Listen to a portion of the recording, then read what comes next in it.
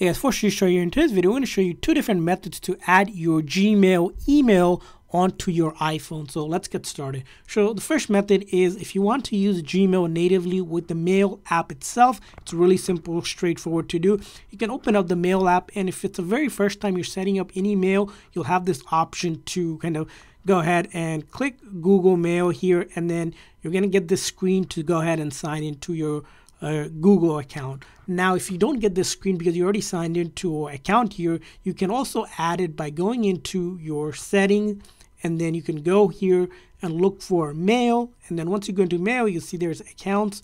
Click on accounts, and then you'll want to do is add account, and then it will give you this screen again once more, and simply follow the step to add a Gmail. So in our case, we would just simply go ahead and sign in, and it will get us to our email, and it will show us our email in the actual Mail app that's already installed on our iPhone. Now, the other method to do is go to App Store, and then once you go to App Store, you're going to want to go ahead, click on search, and then search for the actual Gmail app itself. You can get an app separately by clicking on here where it says Gmail, and you're going to do that get, and it will download and install. We already have it downloaded and installed, and that means all we have to do is simply open it up. And once you open it up, you're going to hit that sign in option, and then hit Google here, and then hit continue, and then it's going to give you the same prompt again. So we're going to go ahead and sign in with our Google account here. So all I do is I'm going to simply go ahead and put my email that I already have. And if you want, you can also create a free one to do if you want to create a new one. If you have an existing one, you can sign in, or you can create a new one by clicking that option. Then you're going to hit next, and then it's going to ask us for our password. So I'm going to go ahead, enter my password here, and you're going to enter, of course, your password. And let me go ahead, add my password here. And if you have two-factor on, it might ask you to do more verification if it's your very first time logging in.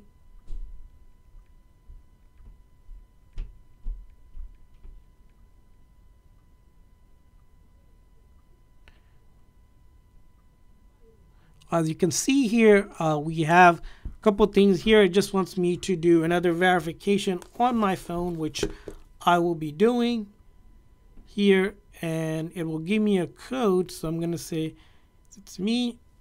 Alrighty, and after that, as you can see here, we just don't want to cover anything, but basically we're in here and we're logged in. As you can see here, you can allow notification or don't allow, but you are logged in and ready to use it. The other way, as we mentioned here, as you see here, we can just simply to add it here, right?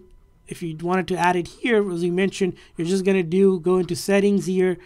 And again, if you remember here, we go into mail option here, and then we click on accounts, add an email, Gmail here. And you might want to do only one on either the Gmail or this mail because you don't want to get the same notification for two emails. So all I do here is sign in as well, just to show you how I can get in here. So I'm going to enter my email here, or I can create a new one, and then I'll enter my password here, which I will cover here just so that I can get into my phone email. And again, it's going to ask me to confirm basically a two-factor, and then basically, as you can see here, it's going to give you this kind of menu now, and then all you do is allow. And as you can see here, the mail has to be turned on just like that we have. And if you want contacts and calendar, other things, you can do that. Then you can hit that save option. And once you do that, you can see Gmail is now available for us. And we can open up the Mail app just like that. And as you can see, it's downloading all of our Google email just like that. So hopefully this quick little video was helpful. If so, please make sure that like and subscribe button. Thanks for watching, guys. See you guys next time.